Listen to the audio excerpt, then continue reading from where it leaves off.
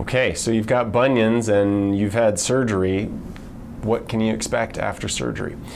A lot of that's going to depend on what type of surgery was needed to correct your bunion, but in general, there's going to be a short period of time immediately after surgery where you're going to use crutches or a walker or a knee scooter, something like that to keep the pressure off of the foot, and then we'll gradually allow you to put more pressure on the foot after several days once your incisions are healed up.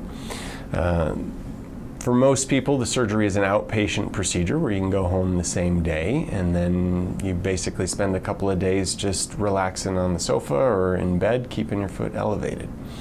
Once you come back to clinic at about 5 days after surgery, we'll change your dressings and then switch you from typically what we call a post-operative shoe, which is just a sandal to allow for lots of room for the dressings, into a boot that you can walk on. And for most patients at that point, we'll allow you to start walking on the foot, generally keeping your weight on the heel so that you don't put too much pressure through the front part of the foot.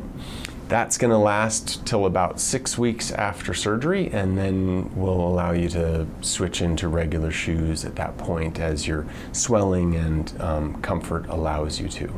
On rare occasions, we need to keep the boot going longer than that, but we'll be checking x-rays and seeing you in clinic in the weeks after surgery to make sure that you're ready to progress your activities.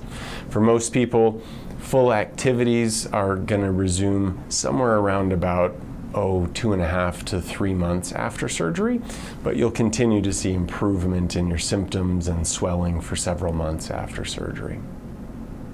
This is Dr. J.P. Elton with Vail Summit Orthopedics, and we'll see you next time.